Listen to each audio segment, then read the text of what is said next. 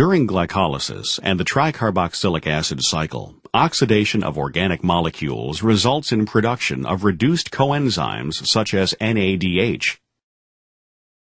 These coenzymes transfer hydrogens to the electron transport chain, which is located in the bacterial cell membrane. A hydrogen consists of a proton and an electron.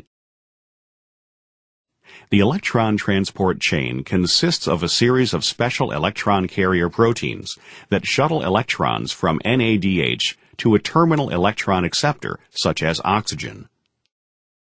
Electrons enter the electron transport chain when NADH transfers its protons plus electrons to a membrane-embedded carrier protein.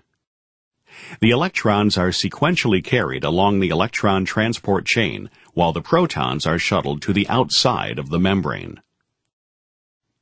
Some of the electron carriers, such as coenzyme Q, accept a proton from the inside of the cell membrane as it accepts electrons. The proton is then transported through the membrane as electrons move down the chain. This increases the proton gradient across the membrane and enhances the proton motive force. During aerobic respiration, the last carrier protein transfers a pair of electrons to oxygen at the end of the electron transport chain, and water is formed.